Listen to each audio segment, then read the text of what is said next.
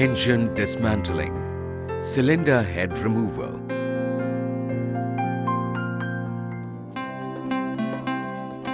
Remove the starter motor along with the battery earth cable.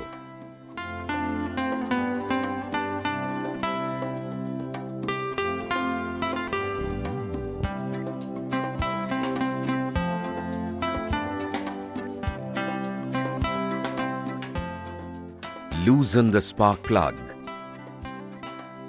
Loosening the spark plug once the cylinder head is removed from the engine may be difficult. This can also damage the cylinder head mating surface.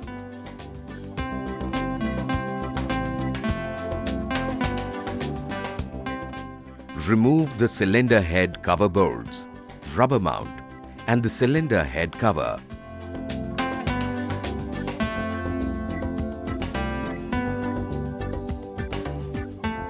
Remove the rubber gasket from the cylinder head cover. Remove the O-ring from the collar of the ASV gallery. Place the cylinder head cover on a soft surface. Remove the dowel pin and O-ring from the oil gallery in the camshaft holder.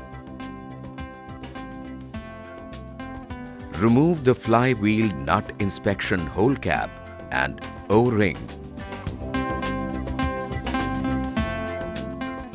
Remove the timing inspection hole cap and O-ring. Now bring the piston to TDC in compression stroke by rotating the flywheel and aligning the T mark on the flywheel with the index mark on the timing inspection hole. Always rotate the flywheel in the anti-clockwise direction. Ensure that the scribed lines on the cam sprocket are parallel to the cylinder head top surface with the O mark facing towards the exhaust side. Now, from the lifter assembly tensioner, remove the pan screw and the O-ring. Always use impact drive to loosen the pan screw. Turn the tensioner shaft clockwise with the stopper tool to retract the tensioner and then insert the stopper tool fully to hold the tensioner in the fully retracted position. Do not over-tighten the tensioner shaft of the lifter assembly tensioner. This may lead to damage to the tensioner shaft. Hold the flywheel nut and remove the cam sprocket bolts. Always ensure to relieve the cam chain tension before removing the cam sprocket bolts. Be careful not to drop the bolts into the cylinder during removal. Dislodge the cam sprocket from the cam shaft. Seat the cam sprocket on the cam chain tensioner and guide. Loosen the camshaft stopper plate bolt. Now, loosen the rocker arm shaft lock bolts. Loosening the camshaft stopper plate bolt and rocker arm shaft lock bolts once the camshaft holder is removed may be difficult. This can also damage the camshaft holder.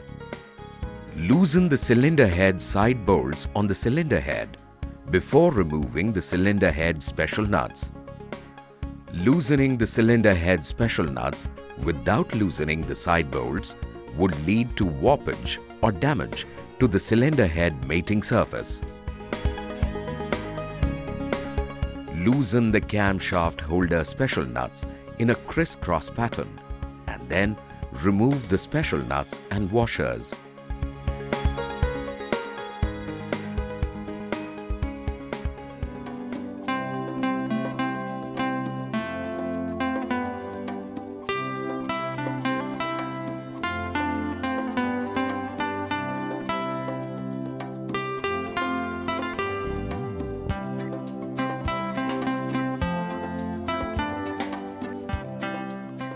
Remove the camshaft holder from the cylinder head and place it on a soft surface.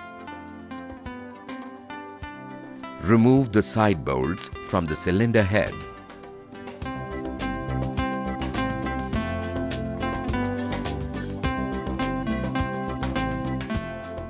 Now remove the cylinder head and place it sideways on a soft surface. Engine dismantling, cylinder and piston removal. Remove the cam sprocket, hold the cam chain and then remove the cylinder head gasket. Ensure to hold the cam chain and prevent it from falling into the left crankcase cover, or else this may lead to lock the crankshaft from rotating. Remove dowel pins. Remove cam chain guide. Hold the cam chain and then remove the cylinder. Always ensure that the connecting rod does not fall freely on the crankcase while removing the cylinder.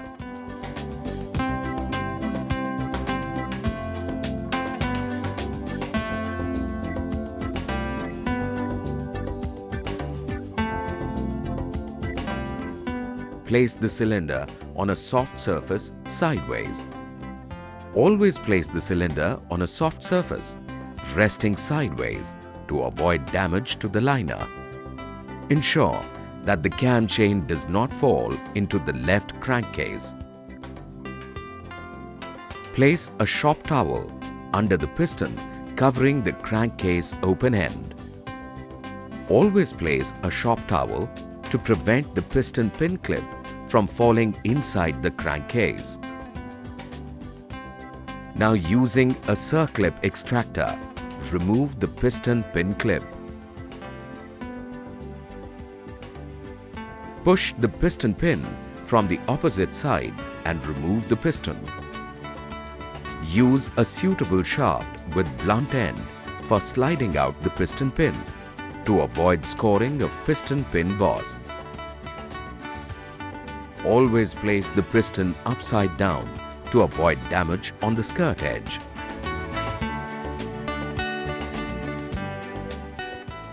Remove dowel pins.